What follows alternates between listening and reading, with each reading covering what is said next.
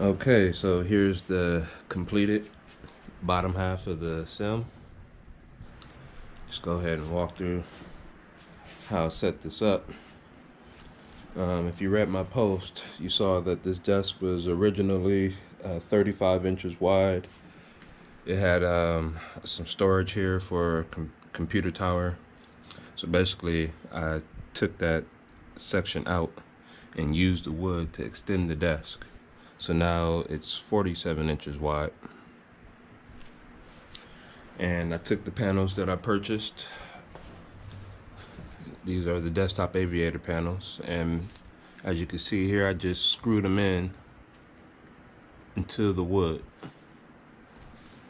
And for the parking brake, I screwed it in on the bottom there. But the rest of the panels, I didn't, do anything special really, besides just screw them in directly to the desk. For the center section, I used the same extra wood that I had, and I can't really explain how I did. I should have took a video, but basically I just measured it out for each panel, the FSX Dual and the Fuse Select, and put it all together. So it looks like this. Hopefully this helps, just, getting some visuals of it. And we'll come around to the back. So I added this extra long piece of wood on the back for support, and so that I can mount my powered USB hubs.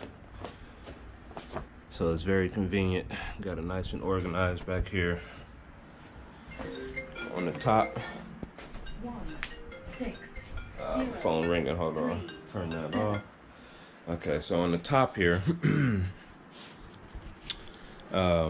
these blocks are for the yoke. So the yoke fits right on there, and it prevents it from sliding around. And I didn't want to drill holes from the bottom, because one, the yoke doesn't have holes, and so this is good enough. This white box here with this door, I decided I wanted to have some storage, almost like a glove box. So the door is actually attached to the desk, and I had an extra box that I just mounted here, and I put some magnets, and the other magnet is going to be on the panel, so when it closes, it locks in place. But that's what that is there. And this is it. Completed bottom half. Wasn't too hard at all.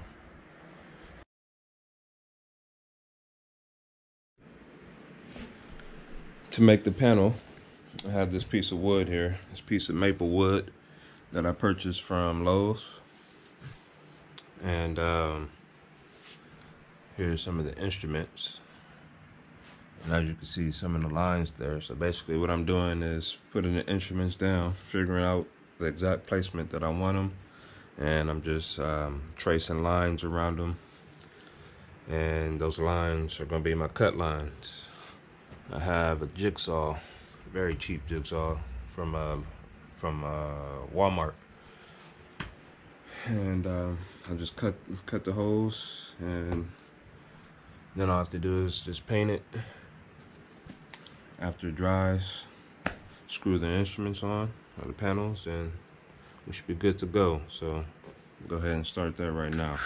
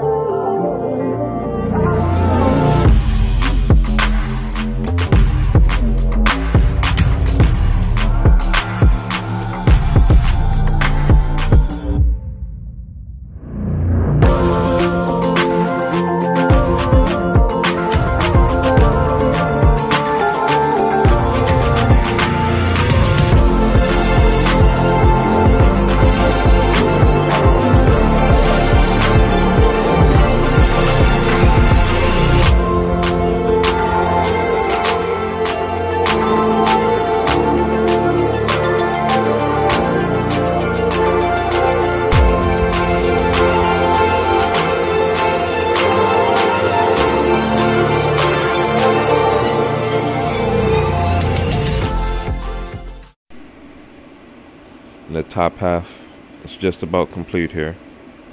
Just need to screw in the last prop wash sim panel. And the glare shield was made from a 1/4 inch rubber foam that I ordered from Amazon, and screwed it right into the top.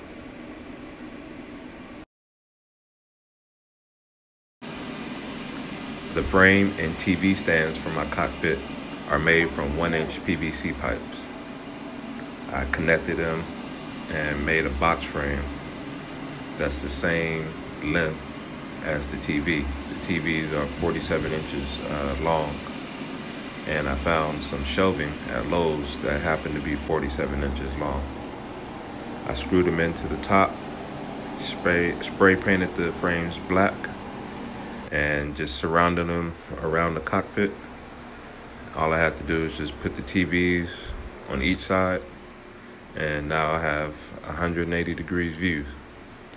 So it's pretty nice, and I saved a lot of money from buying the professional TV stands. I just was able to make my own.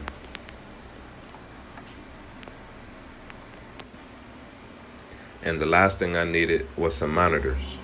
So last year, I was fortunate enough to get 3 matching Samsung 4K TVs and finally complete my sim build.